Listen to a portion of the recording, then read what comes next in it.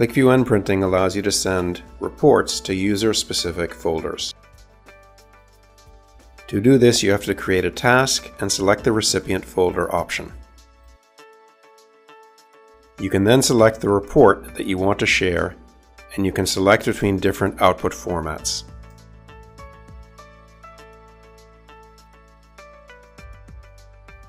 Then you select the recipient to whom you want to send the reports.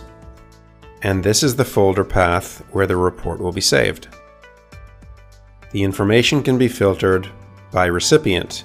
As you can see, each recipient here already has a filter assigned to them. In this way, you can be sure that each recipient can see only the information they're supposed to see. So if we run the report, recipient-specific reports will be sent to the personal folder of each recipient. If we open the folder where the output is supposed to be stored, we can see that each recipient has a different report with just the data that they are supposed to see.